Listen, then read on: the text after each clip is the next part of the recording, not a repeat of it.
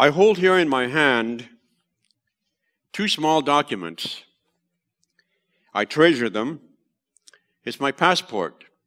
I have two of them, and the third one is coming next week because I had to renew. This one is the green one, a little larger one that they used to give back in the 60s.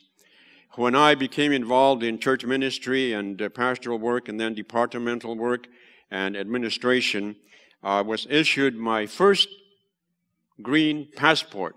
Now they have economized and they're smaller and they're blue. But I treasure these passports because it gives me entrance back into the United States when I travel out of the country. I treasure them.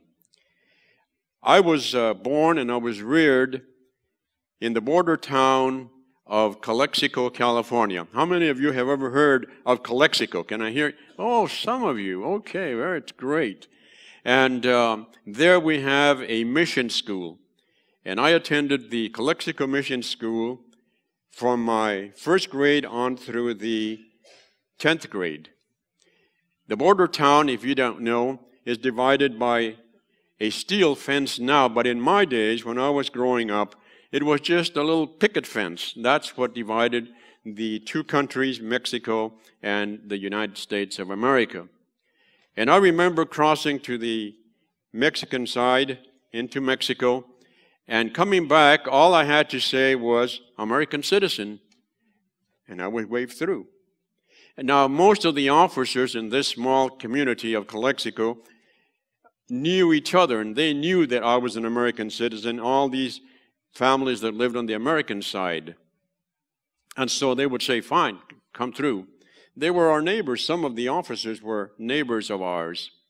I grew up with my grandmother on 3rd Street. The mission school at that time was on 2nd Street. Now it's on 1st Street. And the church was on 2nd Street and still on 2nd Street. So I grew up in the shadow of the church and the mission school. On 1st Street is the border, and you can see right across into Mexico. And every day, every morning, I could hear the reveille of the trumpet as the Mexican flag was raised there by the plaza. So I grew up in this environment. I attended the mission school for the first 10 years of my youth, and then I had to go to I was sent to boarding academy. But one of the things that has always impressed me as I traveled outside of the United States, it's always good to be home. It's always good to be home. Why do we celebrate the 4th of July? Yesterday, those of you that received the Akron, the local newspaper, probably read and you read and saw the editor's part of the newspaper, the local newspaper. And the question is asked, what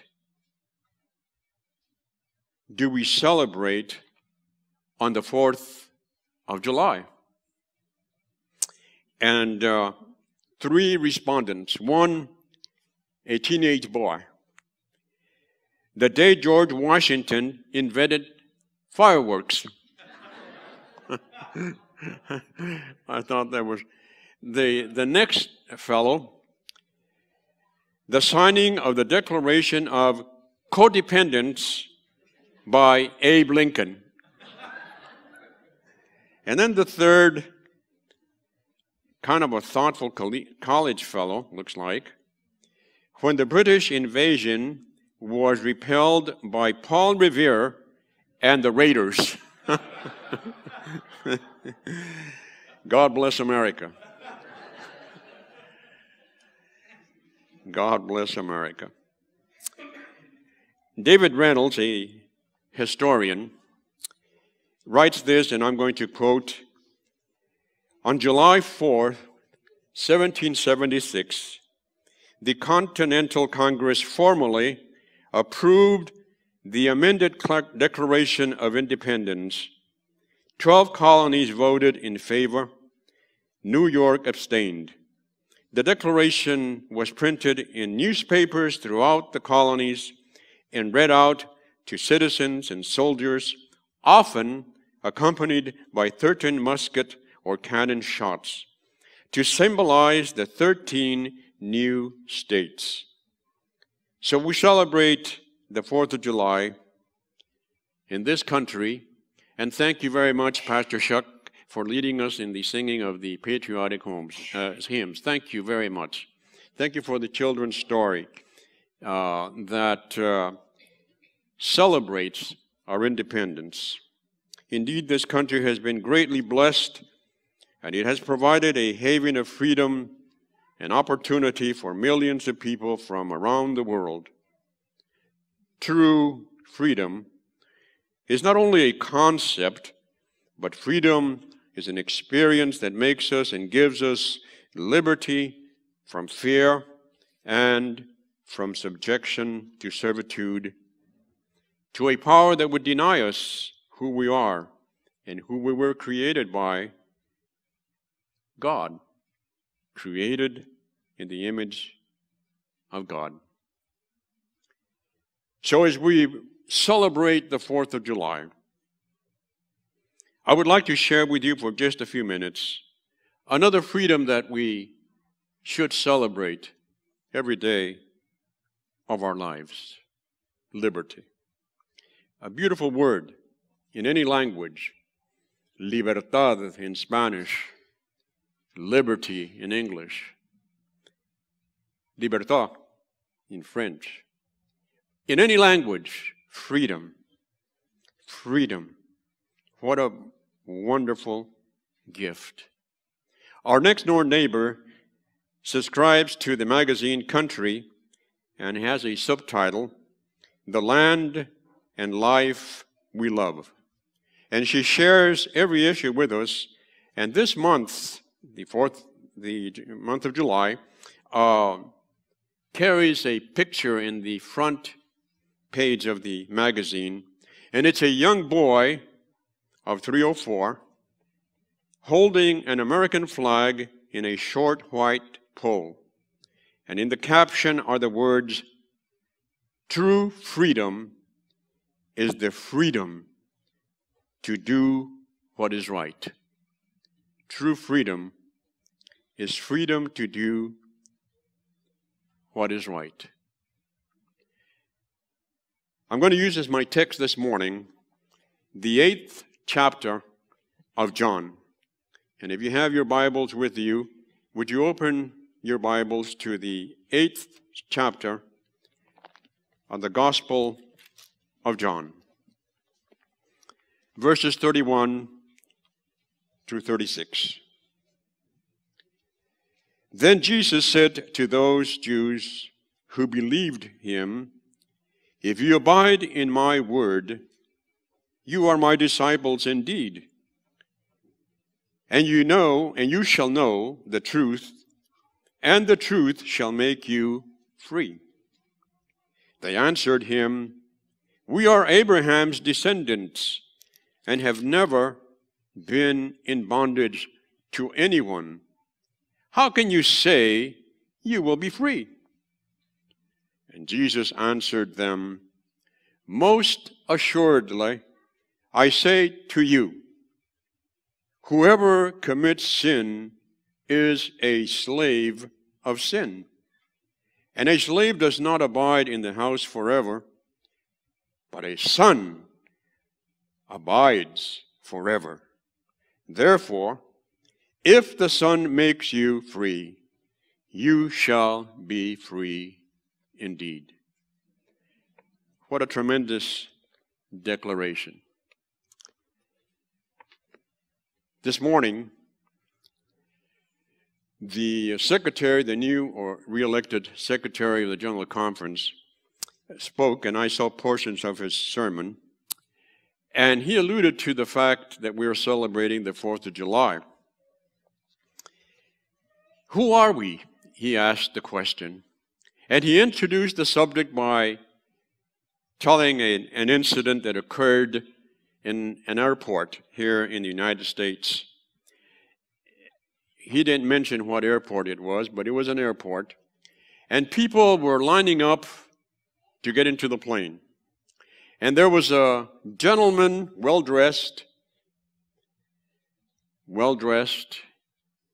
tremendous presence, according to the story.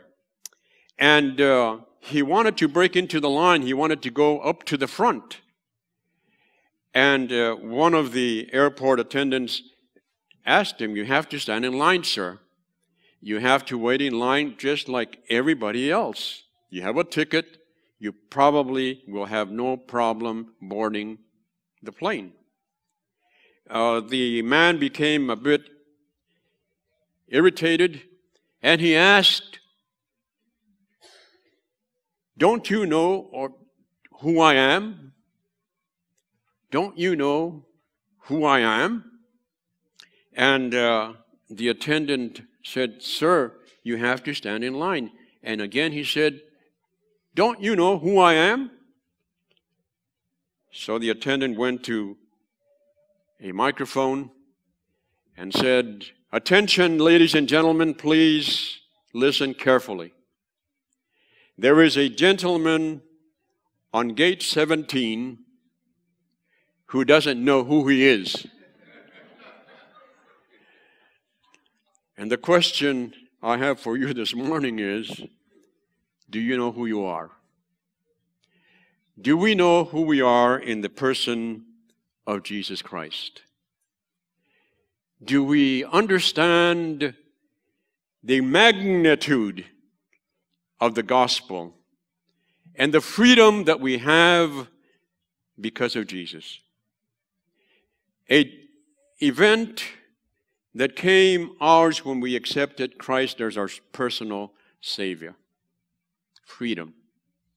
Tremendous freedom. I was coming back and crossing the border between Egypt and Israel. I had been to Mount Sinai, and I had been to visiting in Egypt.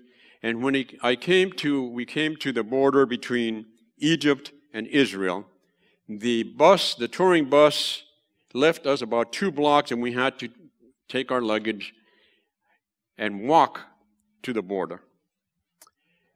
When I came to the booth, and there was young people, because in Israel, all the young people are armed, and I came to the booth, showed my passport, and she said, "Where have you been?" asked the young lady. She was armed. "Where have you been?" And I said, "Well, I've been through Egypt and Cairo and so on and so forth." And she said, "What are you doing in Israel? What will you be doing in Israel?" I said, "I'm touring with a group of ministers. We're touring Israel as well." And then she said something that took me by surprise. She said, "What religion are you?"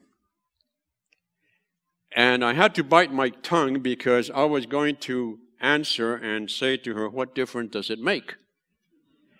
But then I saw the young people armed, and she was armed, and I said, I better hold my tongue. So I just said, "I'm a Christian." "Oh," she said, "I see." And she took, I think it was this passport. She took this passport and stamped it, and she said, "You may cross." As Christians, as followers of Christ, we have been given tremendous, tremendous freedom. Freedom from what? Freedom from what? Freedom from sin. And sin, this little 3-letter word, is a problem. It's a problem that we all must face and face. And sin is a master. sin would enslave, and sin deprives us from freedom, from the assurance of freedom. We sang this morning, Amazing Grace. Amazing Grace. Did we take time to ponder the meaning of those words and to rejoice in the freedom that we have through the gift of Jesus, our Lord and our Savior? That is a tremendous, tremendous gift. The gift of freedom from sin. And Jesus said, if you abide in my word, you are my disciples indeed.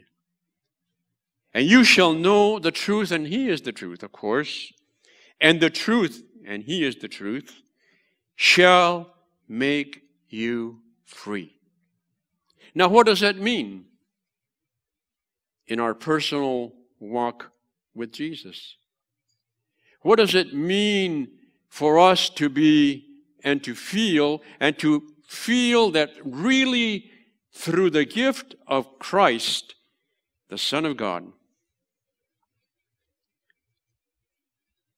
we are justified. We are justified. And we're considered to be free. But within this freedom, as I read Scripture, and as I read through this chapter, and as I read through the New Testament, especially as I read Paul, this persecutor of the church that came to an encounter with Jesus, this committed follower of God, of Yahweh. And Christ confronts him on the road to Damascus. And Paul, with all his knowledge of the Old Testament, Paul, with all his commitment to the law, faithful to the law, listens to the voice of Jesus that says to him, Saul, Saul, why do you persecute me? And he responds as he falls to the ground, blinded by the light, who are you, Lord?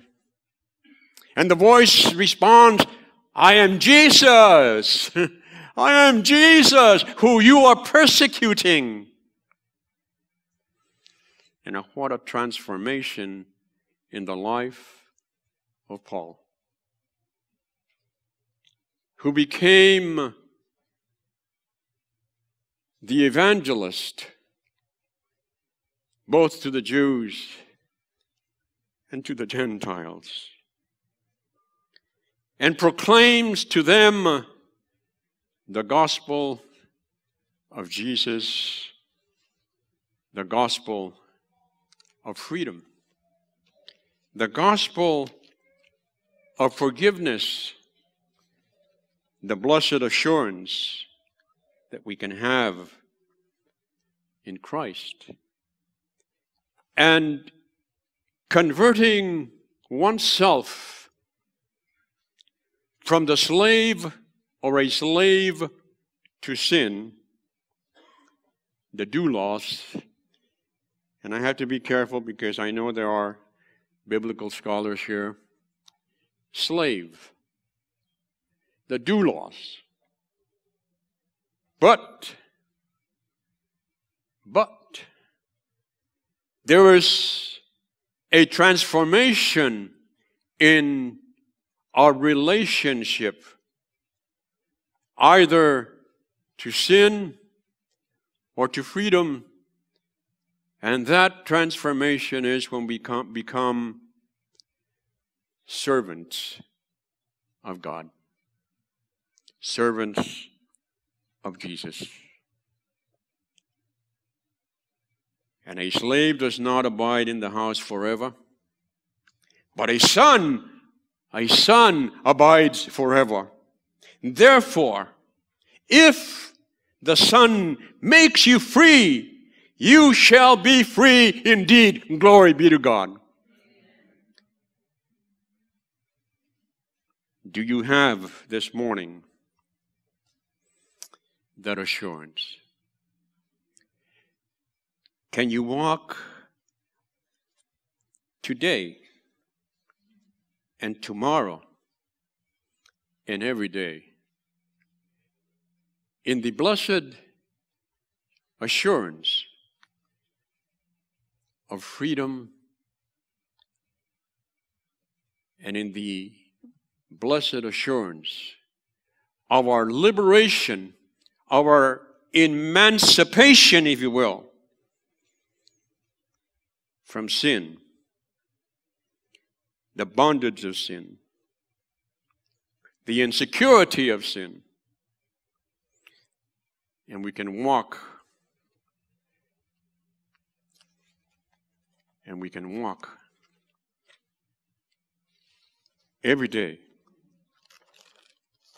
day in the assurance of our salvation. The assurance of our salvation. Just this week, someone asked me, Pastor, I have a question for you. And I said, yes.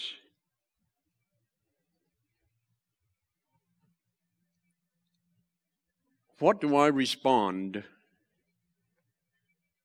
when people ask me, are you saved? Are you saved? What would you respond? Or how would you respond? Are you saved? If indeed we have accepted Christ as our Lord and our Savior, then I believe that we can answer in the affirmative by the grace of God. I am saved. I am free. And what a wonderful experience to live our Christian life in that assurance.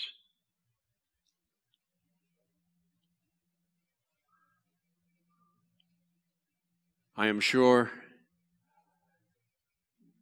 you have always been moved as you read the experience and the scene by the Jordan River recorded in John, the first chapter, verses 29 to 31. John comes to the Jordan. I've been to the Jordan, where tradition says John was baptizing John the Baptist. And I like to imagine the scene as people were gathered around the Jordan. And this strange preacher, John the Baptist, dressed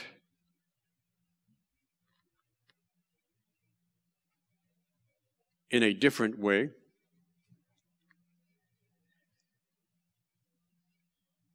and he looks at the multitude that had come to listen to this preacher that had been preaching about sin and the liberation from sin. he has been speaking of the fulfillment of the prophecies in the Old Testament of the coming of Jesus, the Messiah. And comes that moment when a figure comes walking to the border of the Jordan River. And John is in the river. And suddenly, I can see the picture unfolding as I read this incident. And I can see the person of Jesus, 27 AD, approaching the Jordan and stepping into the Jordan River. But before he reaches the edge of the flowing river, John stops his preaching. The next day, John saw Jesus coming toward him and said, "Behold, the Lamb of God who takes away the sin of the world." And that includes you and me here today. Praise the Lord. Behold, the Lamb of God who takes away the sin of the world.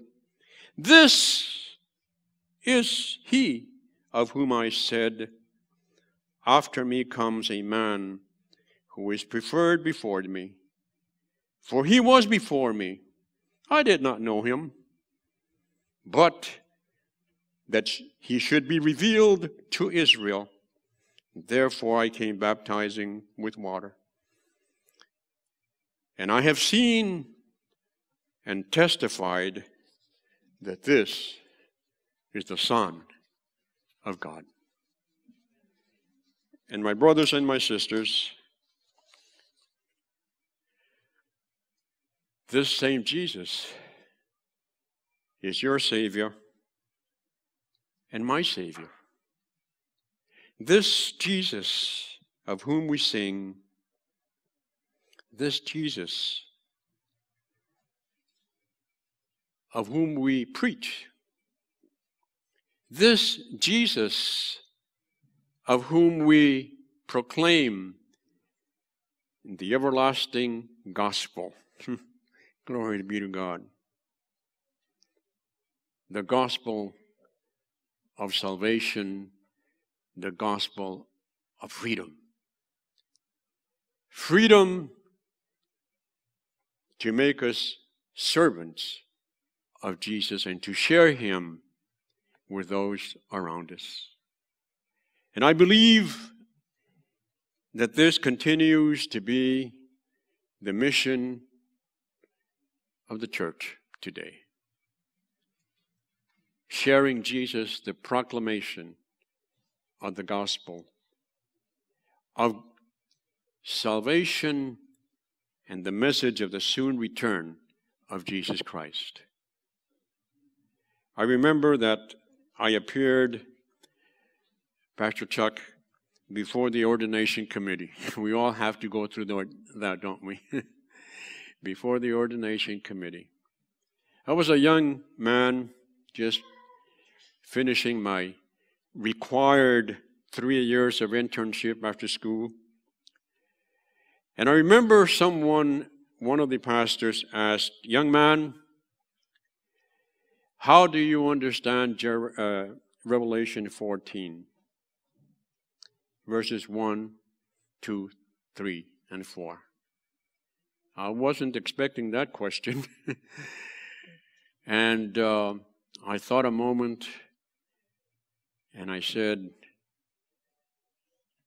I believe that this is the proclamation, and will take it as my mission as I am ordained to the ministry. The proclamation of the soon return of Jesus. But the proclamation of the blessed assurance that we can have through the liberty from sin and then into God's marvelous grace. Jesus answered them, most assuredly I say to you, whoever commits sin is a slave of sin.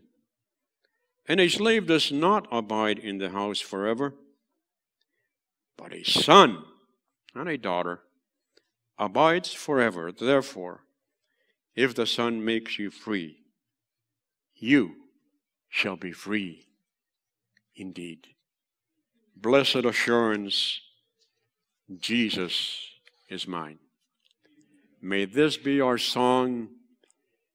May this be our hymn in our lives through Jesus Christ our Lord, I pray. Amen. Maybe we can sing again. And I talked to Pastor Chuck yesterday.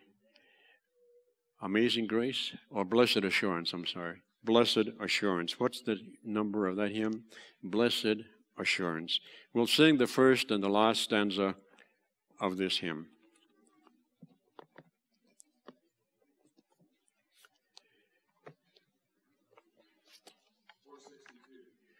$452. 462.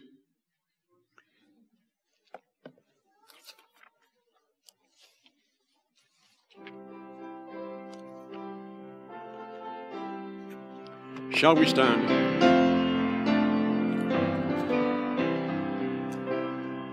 Blessed assurance, Jesus is mine. Oh, what a foretaste of glory divine, heir of salvation, purchase of God, born of His Spirit, washed in His blood. This is my story, this is my song, praising my Savior all the day long. This is my story, praising my Savior all day long. Mission, all is at rest. I in my Savior and happy and blessed, watching and waiting, looking above, filled with His goodness, lost in His love. This is my story, this is my song, praising my Savior all the day long. This is my story.